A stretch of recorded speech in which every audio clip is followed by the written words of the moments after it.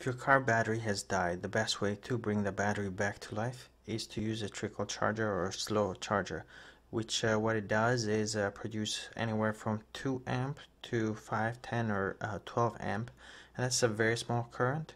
And these are also smart chargers, so that they at first they'll put maximum current on the battery to charge it, and then as the battery reaches like 80% and 90%, and they just reduce that current. But that ensures that the battery is not charged too fast, because that can actually damage the battery itself.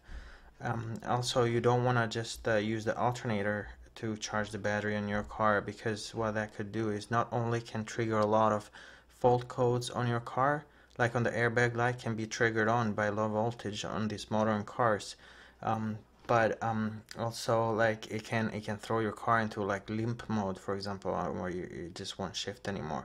So the best thing to do is just connect the trickle charger, plug it into a 120 outlet port, and just let it charge. It can take several hours. It can take up to 24 hours to really charge a completely depleted battery.